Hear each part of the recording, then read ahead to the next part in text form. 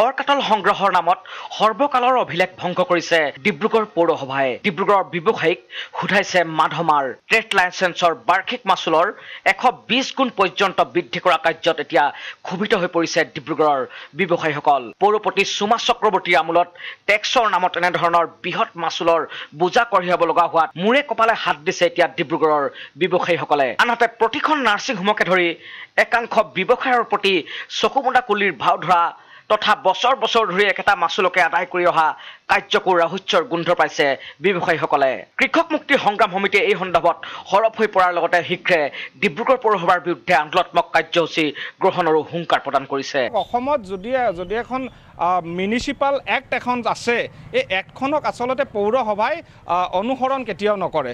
তেখেতসকলে মনোপলি, কোনোবাই যদি এইবাৰ 1000 দিছিলে অহা বছৰলৈ 2000 3000 দিব লাগে। কিন্তু পৌৰসভাৰ যিখন আইন আছে, পৌৰ আইনত এই ধৰণৰ কথা নাই। তাত এটা ন্যূনতম এটা পাৰ্চেণ্টেজ আচলতে যোগ দি কিনে এটা হেৰি কৰে। আৰু আমি আচলতে আগতেও ইয়াত পৌৰসভাৰ লগত আলোচনা হৈছিলে।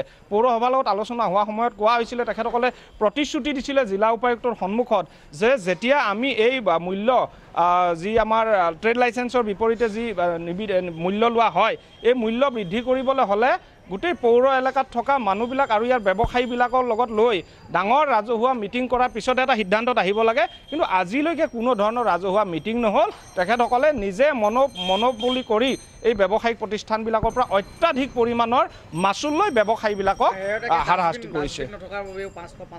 নিশ্চিতভাৱে এইটো আপোনালোকৰ ব্যৱসায়ীবিলাকে কৈছে না, আজিকালি সন্মুখত এটা যদি ডাষ্টবিন নাৰাখে তেতিয়াহ'লে ট্ৰেড লাইচেন্সখন ৰিনিউৱেল নকৰে। Report Rvtv।